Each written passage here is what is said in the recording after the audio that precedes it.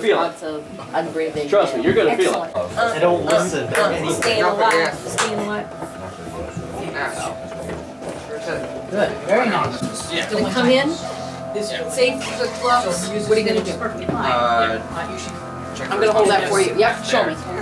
Sir, are you okay, sir? What else are you checking? Airway. Yes. Breathing. Show me the breathing check. Alright. Do you see, hear, feel anything? Okay, so you're gonna tell someone in the room to go do what? Call 911, tell them we have a unresponsive male adult unbreathing. Excellent. Unbreathing, excellent. I'm starting CPR. Show me. So up over them, the heel of the bottom hand right in the center between the nipples. I want you up on your knees over the person so that you, oh wait a minute, hang on, back. Yeah, no head injuries. All right, so you're gonna press pretty much hard and fast. Show me. 1, 2, 3, 4. Nice. Don't have your hand, that's right, keep your hand on the chest. Don't let that leave the chest.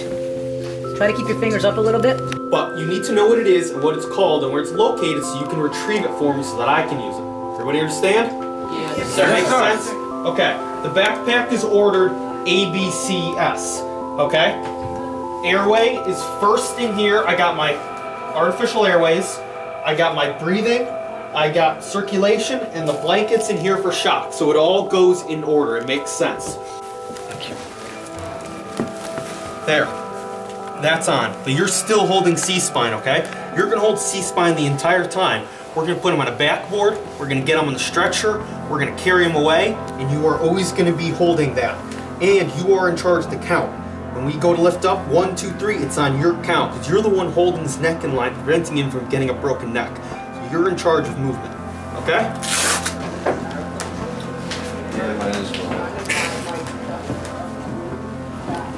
Does anybody know what that does by raising the legs? Helps keep the blood flowing into the... Well, it does. Basically what it does is, you don't need the blood in your legs, right? You shunt it back to the vital organs in the brain, right? So that's why you put the legs up. All right, make sense, everybody? Okay. 1, 2, 3, roll back. So for the most part, they did a decent job. Did you see how he rolled it? They rolled as one. I'm Michelle Carrara. I'm a nurse, EMT, and CPR first aid instructor. We're from Niantic, Connecticut. You are? I'm Melissa Victor. I am a firefighter EMT with Flanders Fire Department, and I instruct with Michelle for Survival Solutions First Aid and CPR. We've been doing it for about 11 years now, give or take. We teach American Heart Association First Aid and CPR. We teach any and everywhere. Anybody will hire us, we're more than happy to teach. We enjoy it, and I think over the years we've learned some skills that probably make us better teachers than when we started.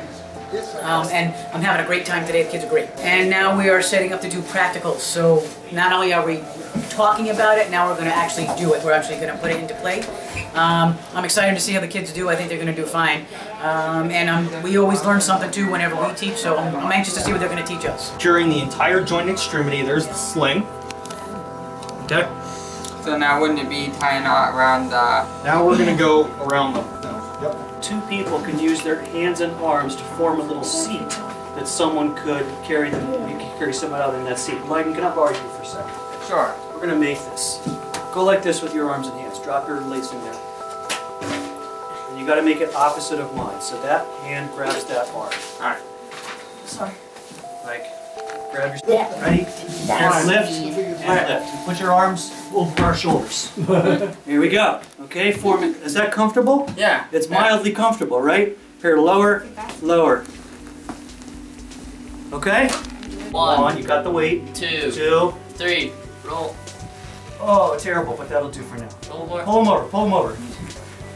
Okay, I'm rolling back down. 1, 2, 3, roll back over. Okay, oh boy. Yeah. Some more. Remember, whoever is at the head is in charge of the whole thing. Second of all, when you're rolling somebody, all hands will be on the same side that you need to either pull from, right? So if you're rolling to the patient's right-hand side, you're on the patient's right-hand side, both of your hands are going to be on the left-hand side, getting ready to pull to the right. Okay? And vice versa if you're pulling to the left. I'll step over, step around. Never. We're going to roll. No. Don't, he doesn't move. Lift. What happened there? Prepare to lower, lower. Okay. I know, we're just practicing for right now. Did you get the idea? Yes, sir. Thank you. Slide off the bottom or something of the sort. So we carry this stuff. 1-inch tubular webbing, and this is what we use to strap people into stretchers. I'm going to do the quick and dirty method right now, but what I'd like to see is jackets packed around the head, packed around here. You know, we pack material in around him so that he doesn't move quite so much. So reach down like just 3 inches. There we go. Perfect. I want to make sure the head is all the way on the material. It's okay if a foot hangs off a little bit at this end, but not so much with the head. So first things first, pull open these stools. Overhand knot, making sure that everything is nice and flat. Then I take the other piece and I feed it in reverse over top of itself. Just having it lay on top of itself like so.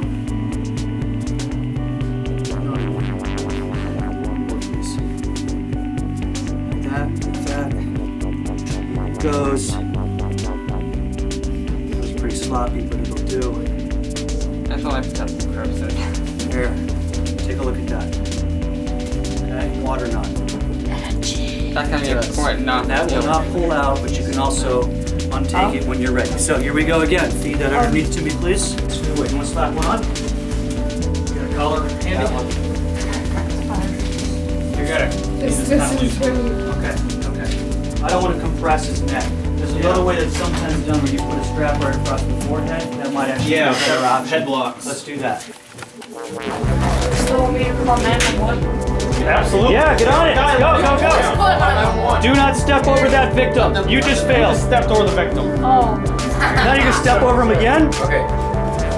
I want my OPAs. Are you actually giving oxygen? No, we're not actually going to do oxygen. They're in That's the, nope, it's, remember, in the back. A, B, C. So it's open that all the way up. That black pouch with the zipper right there. In the back, in the back, in the back. Oh, okay. Ever so slightly. Alright. This is for your own good. Alright, Good job.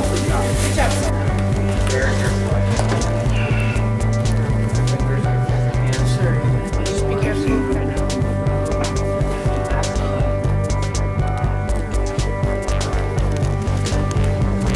Alright? Very careful, careful. Nice and easy. Go, Dad. Careful down there by the floor. Careful as I possibly can. That's fast. Be careful of the floor. Very carefully, slowly, not very gently. Slow with Okay, wait a minute, guys. Guys, we might have to pass off the load to the first. I got it. Help me out. Take the other one. I see. Best cassette. Out of the way. Oh. Got the weight, got it. Okay. Actually, I'm going to have you guys go ahead and lower and unlace him, please. Go ahead, lower. Lower. Perfect. Okay, let him up.